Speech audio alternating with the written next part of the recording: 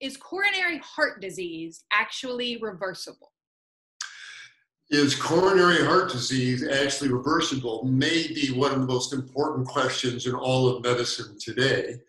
And when I was a boy in medical school, and even now, the dogma is absolutely not. The two words that were just so ominous. This is a relentlessly progressive disease. These plaques just get bigger and bigger.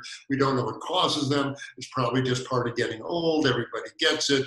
Absolutely. And reversing, not a possibility of that. And that's the dogma that's being taught. Well, as all dogma should be put up for examination, Dr. Dean Hornish, Dr.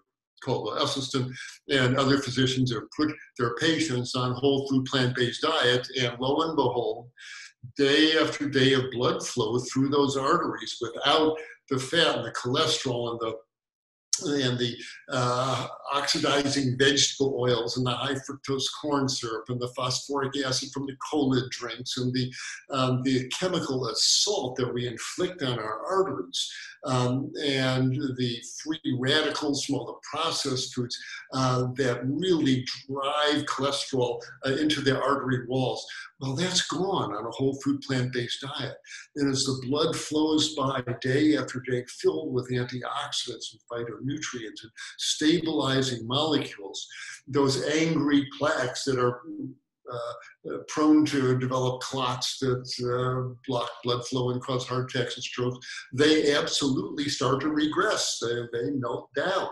And not only that, the damaged endothelial lining of the arteries that was so battered and abraded from the dietary assault, that reestablishes itself. The stem cells from your bone marrow that are flowing by, they start sticking on the surface of the plaque, and a new endothelial lining establishes itself, and those plaques absolutely can regress.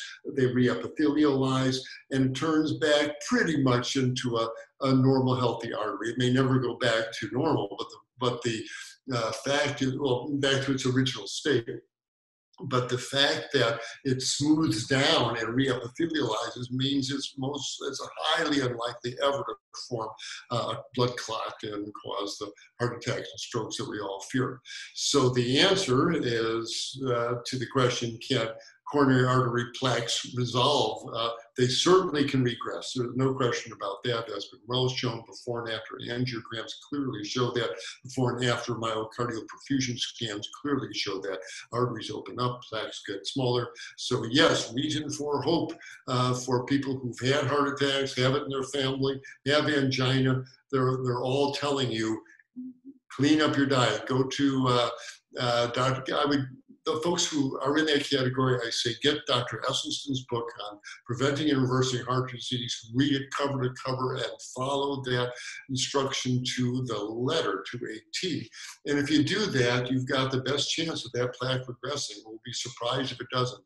So contrary to the dogma that I learned and that young medical students are still learning today, almost every cardiologist believes, absolutely, plaques certainly can regress. And that's a reason to have great hope for the restoring of your body, but treat it nice. Talk about food being medicine.